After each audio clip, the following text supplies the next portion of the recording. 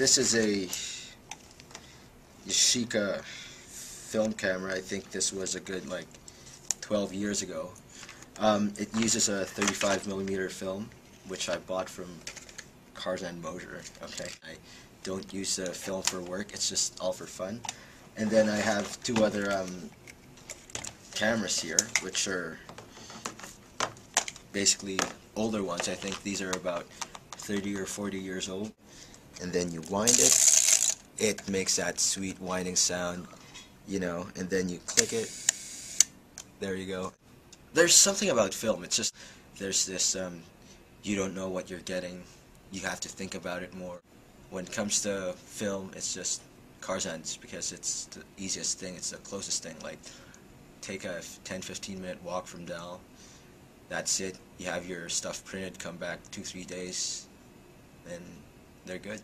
Them closing, I don't think it's gonna cut a lot of customers. They're not gonna lose a lot of customers, because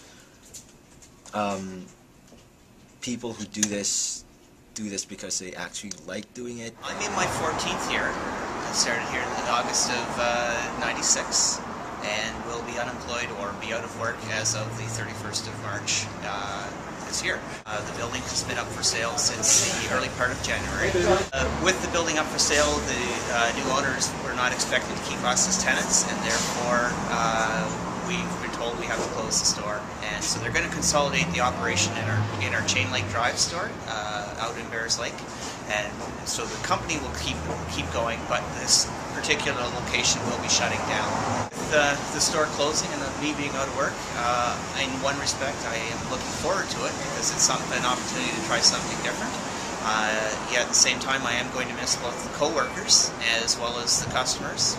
We've got a good loyal base of customers here who may or may not make it up to the other store. The street itself is looking pretty desolate in many ways. If you walk along Quimco Road, Gottingen Street, or even Spring Garden Road, there's signs of life. You walk along Barrington Street and there's nothing. And it's so I'm hoping that whoever takes over the building will quickly renovate it and have something in here very quickly, so that it's not another empty building.